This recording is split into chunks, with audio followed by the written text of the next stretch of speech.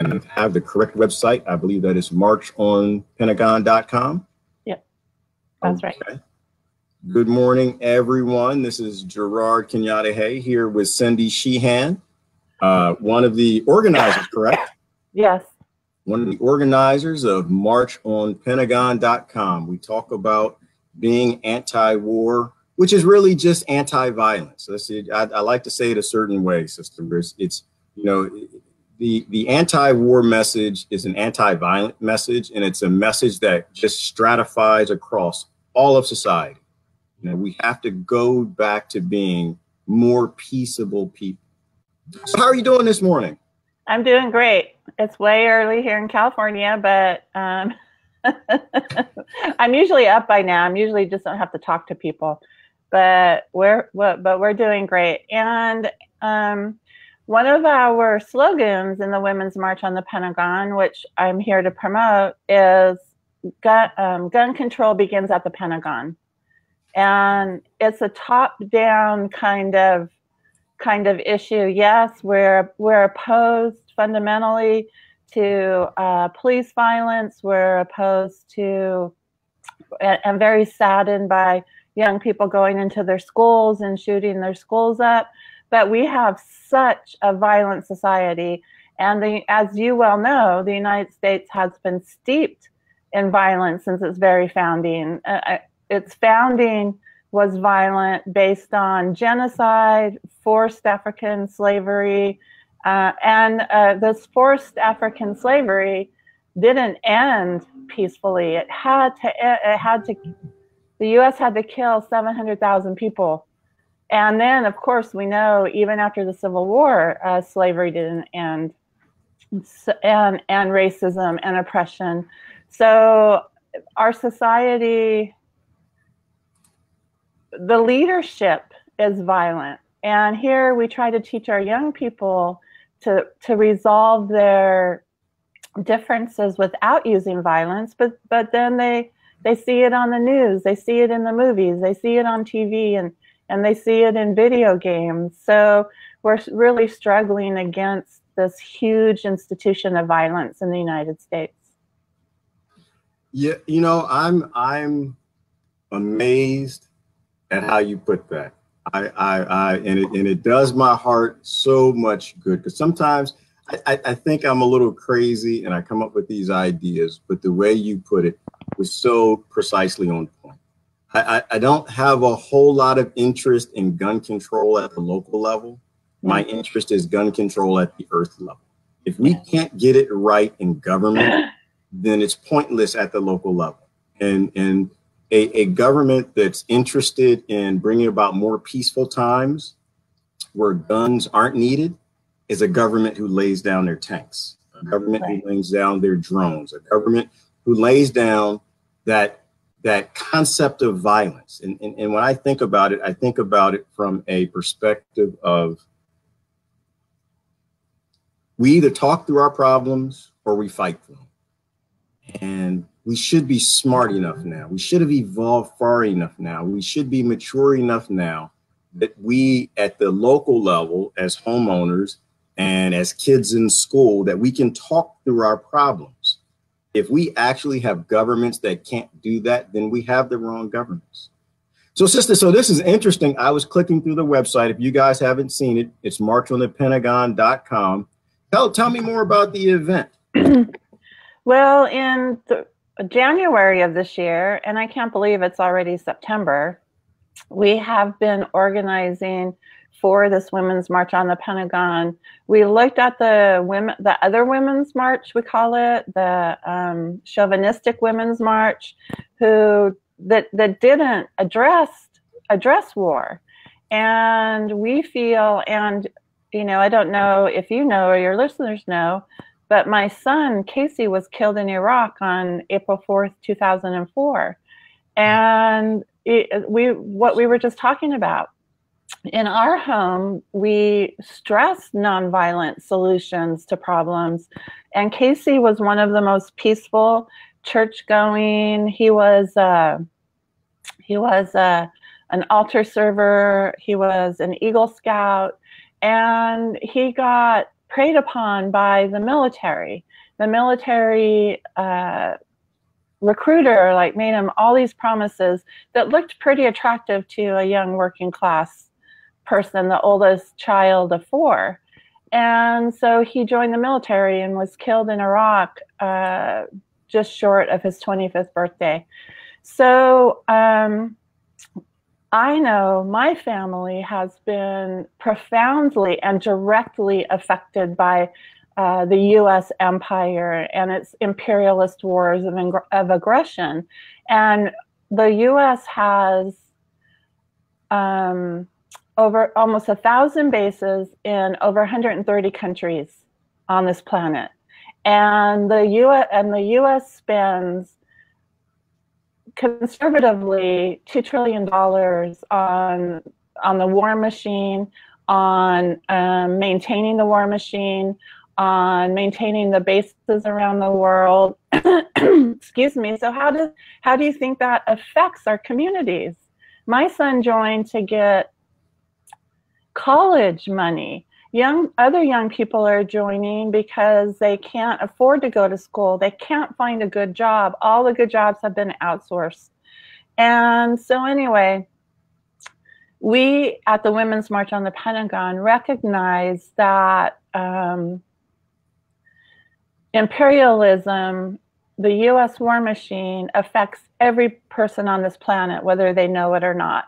So our communities are suffering. Not only are our communities suffering from a lack of resources, but the military presence, the police forces have grown increasingly militaristic, militaristic in our communities.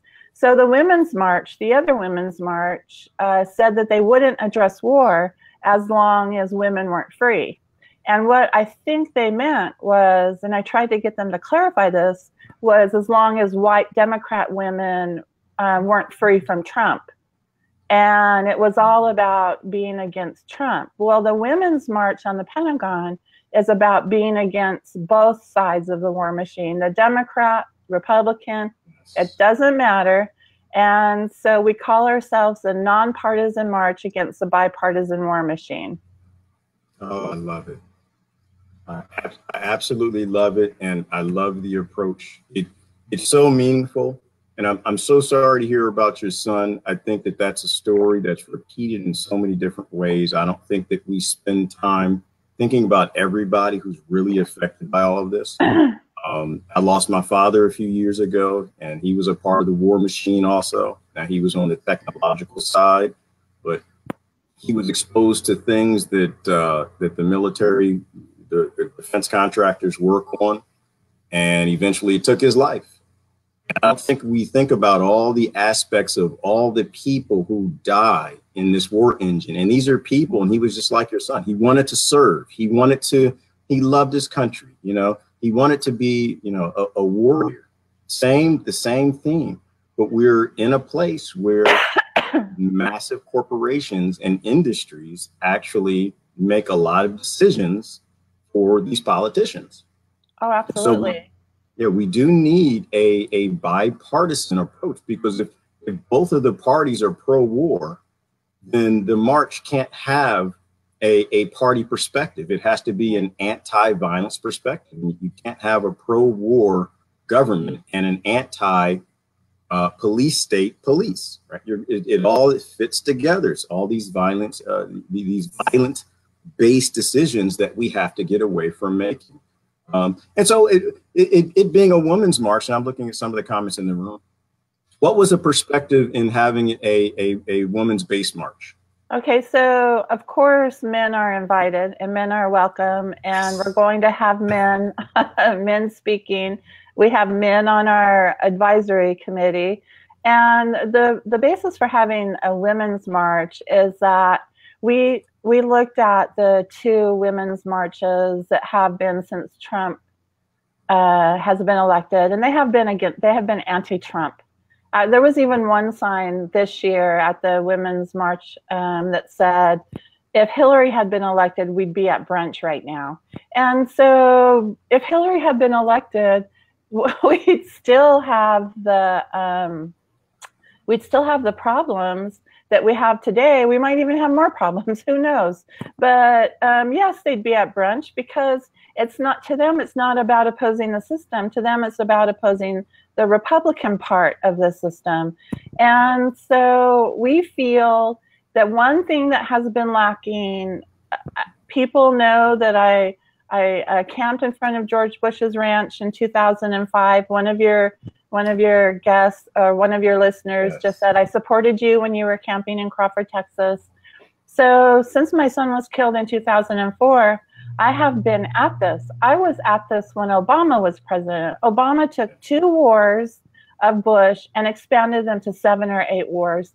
He dramatically expanded AFRICOM during his presidency. They destroyed Clinton and Obama destroyed the country of Libya, just to pieces, just like bashed it to pieces, with very little opposition. So what we see has been lacking all along is an anti-imperialist movement. It's being against empire, no matter who is in the White House. And so we feel like we needed to engender this principled anti-imperialist movement.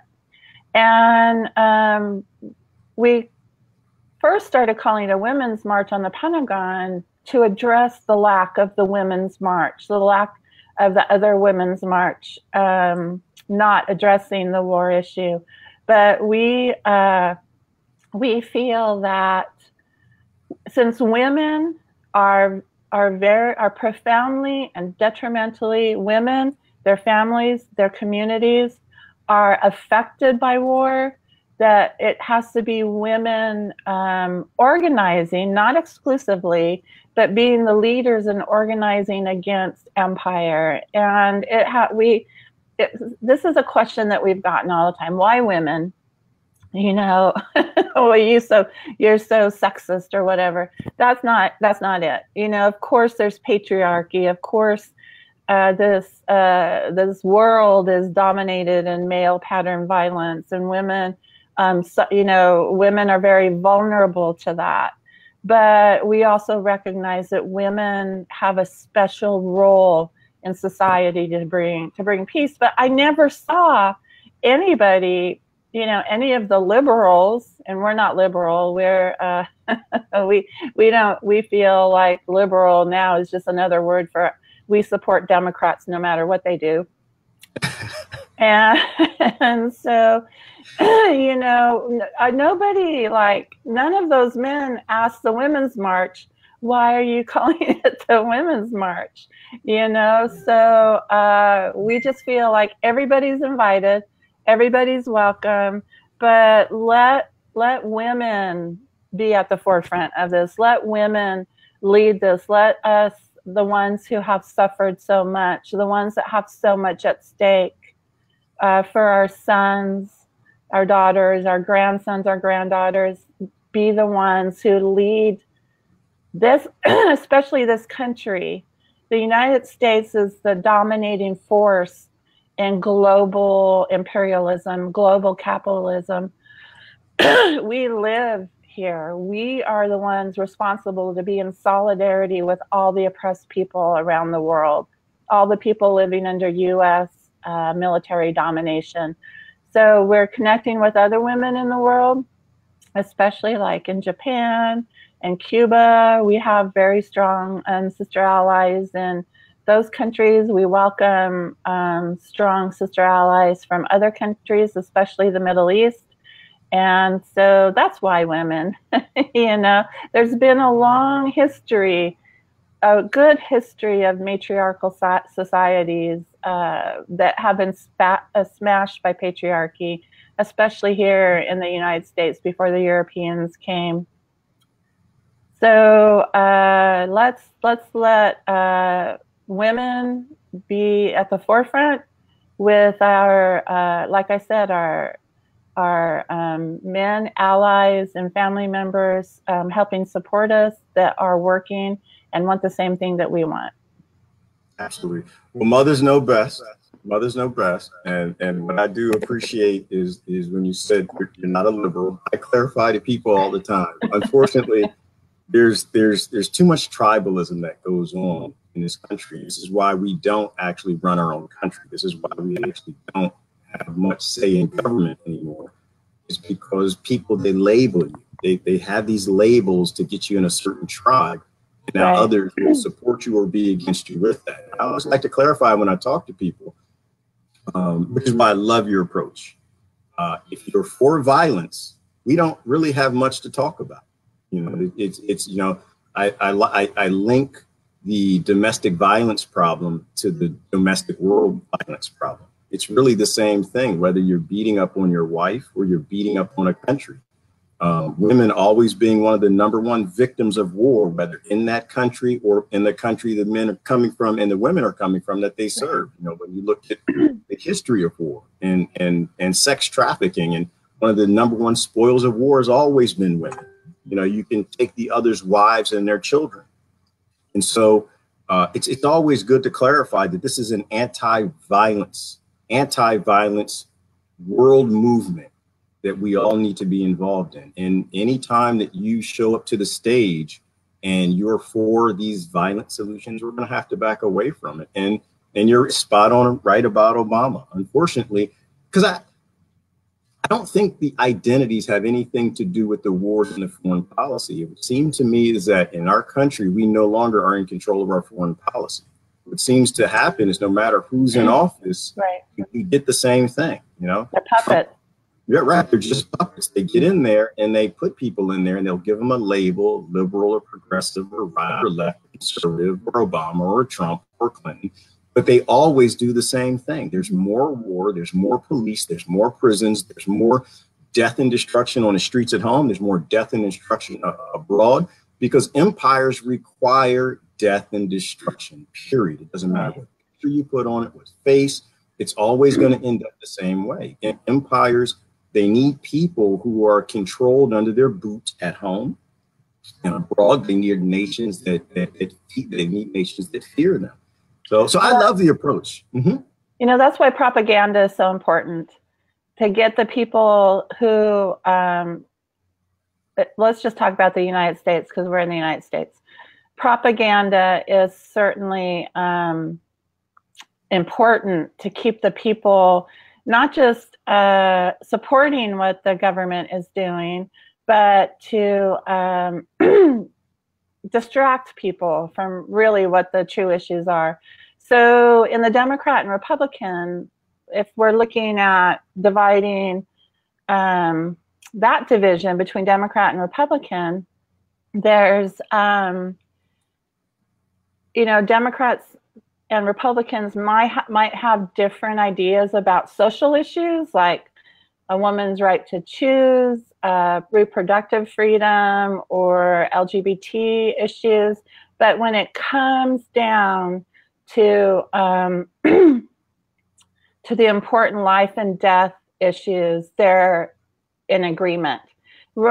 I don't know if you remember when it was in May of 2017 when Trump ordered a bombing of a Syrian airfield.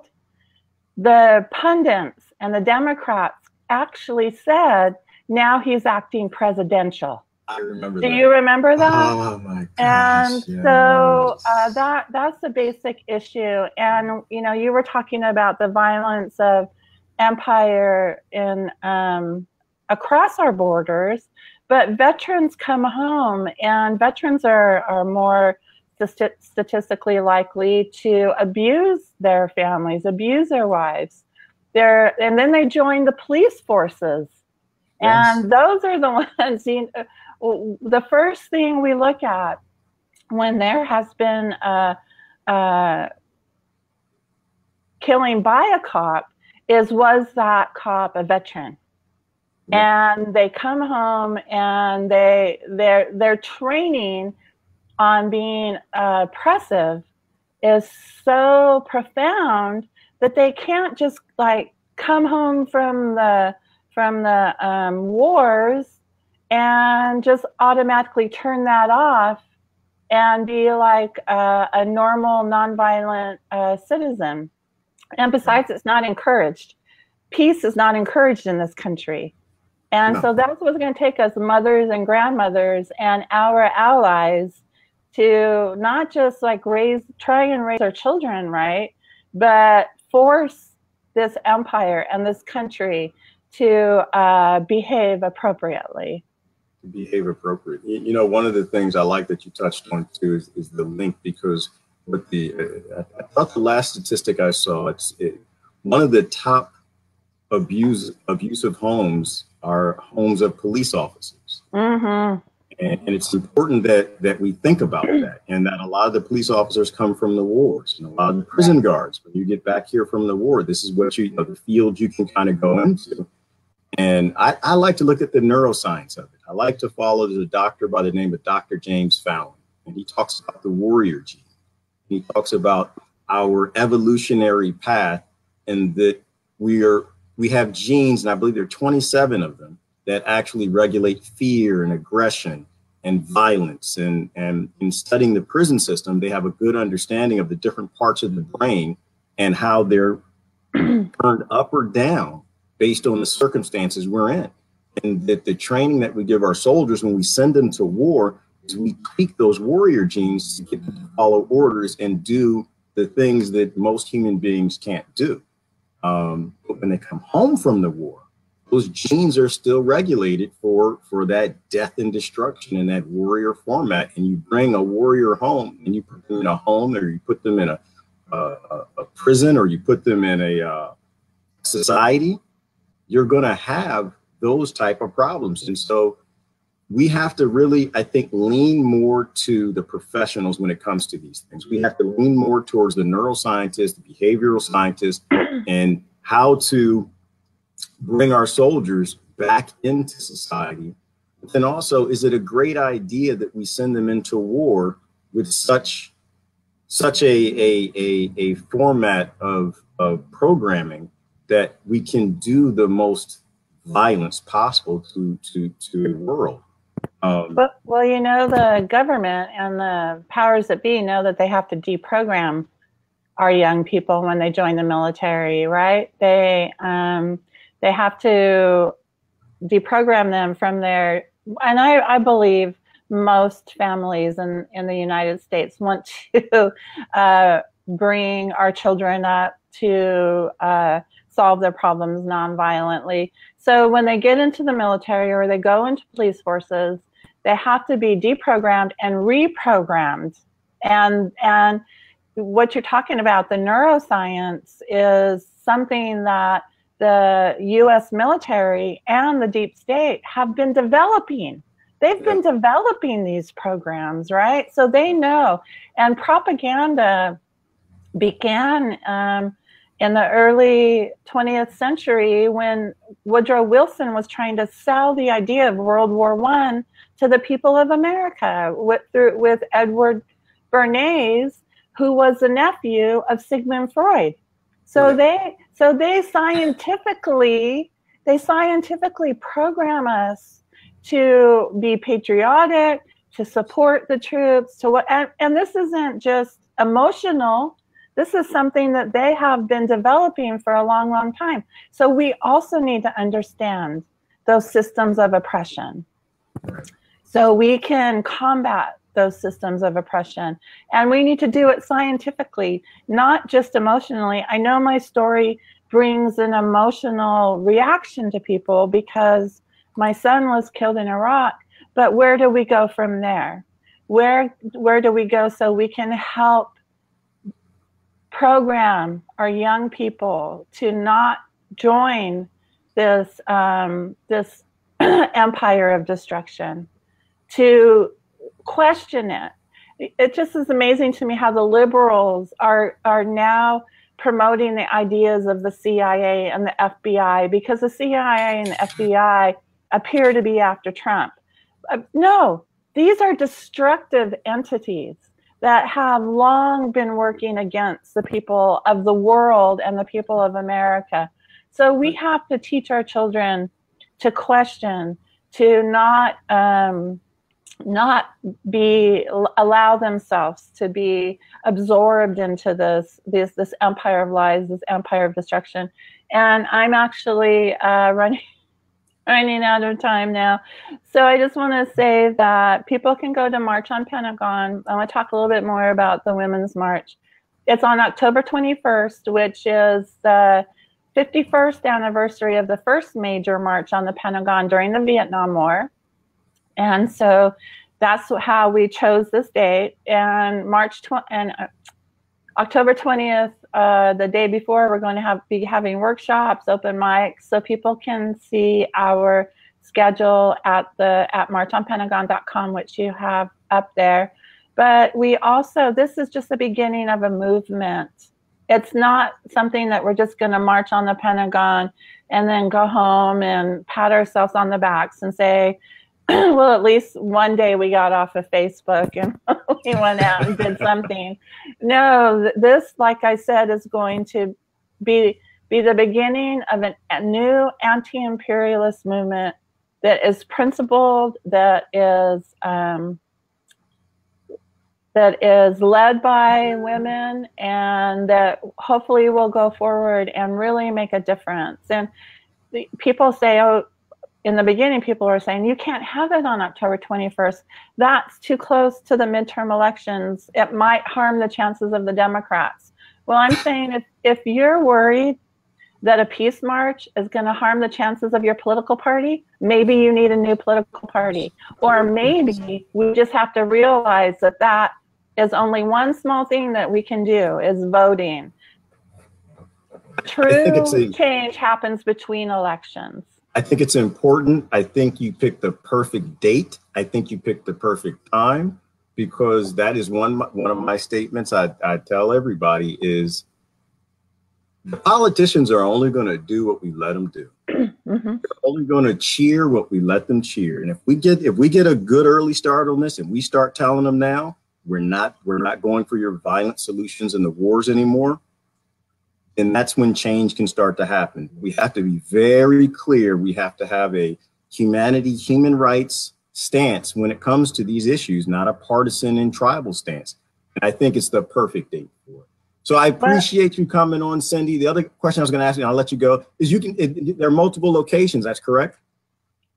Yes, and if you can't make it to Washington, D.C., thank you for reminding me, you can organize your own action, but so far we have actions for sure in Fresno, California, Idaho, Boise, Idaho, believe it or not, Asheville, North Carolina. So we're having solidarity actions. If you're in Japan, there's a couple of solidarity actions there. Awesome. But I just want to say we have to break our programming, and we have to break our dependency, our codependency, like you said.